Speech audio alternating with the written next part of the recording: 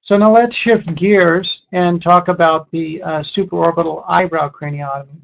And this is a really nice approach for many lesions that are in the frontal fossa and the paracellar region, such as meningiomas, some craniopharyngiomas, which are not retrochiasmal in location, which extend laterally or extend anteriorly. And then we also use this approach now for many intraaxial frontal and some medial temporal lobe tumors. Now, this approach has been around for a long time, and I think it's used more and more because it really is sort of the sweet spot of the frontotemporal craniotomy, the sweet spot of the pterional craniotomy. The entry point is on the floor of the frontal fossa, and it really gives you this wide exposure into the frontal fossa, the paracellar, and the parasylvian regions. And again, it requires very little dissection of the scalp, and in most cases, as I'll show, has an excellent cosmetic result. Dr. Pernetsky and his group and Dr. Rice were really the ones who, the champions of this approach. They had this large publication, a large series of over 1,000 patients they published in 2005, showing some of the technical nuances. It's really been around for a long time, and as shown here, there have been numerous other publications over the years, including in pediatrics. And I think it's really a nice approach, and it's akin to the endonasal endoscopic approach in that it's working through a small corridor. You have to be comfortable working in that small corridor. You need to have the refined instrumentation, and in some ways very, very similar to the endonasal endoscopic approach. This was a publication by Nikolai Hopp and his group showing its use in removing medial temporal lobe lesions. So you can do a very nice splitting of the sylvian fissure and take out medial temporal lobe lesions quite effectively with this approach. We also had a recent publication using it for intraaxial tumors, mostly metastases and some gliomas. And so I think it can be used for a whole variety of things, both intraaxial and extraaxial.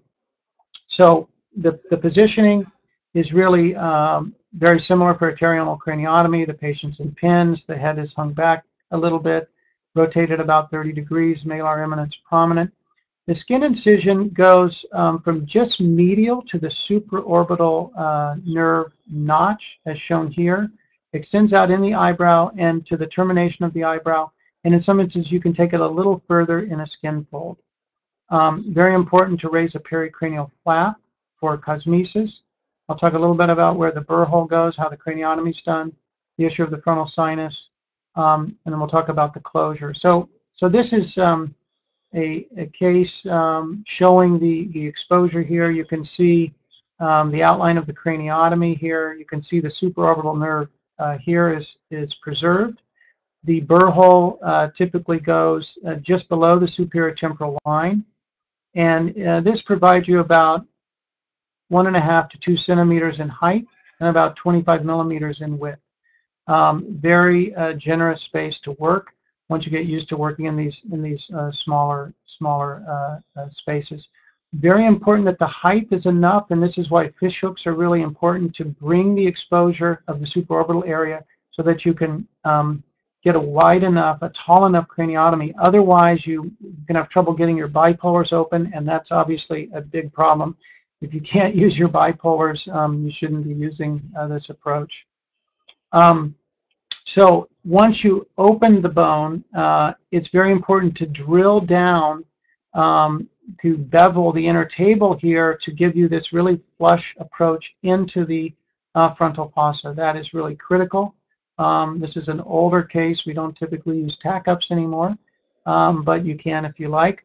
But this drilling of the inner table is really critical to get as wide of an exposure as possible.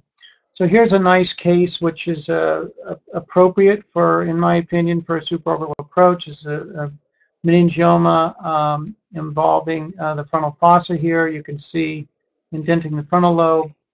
You could certainly do a bicoronal approach. You could do a pterional craniotomy, but you can really get to this through an eyebrow approach.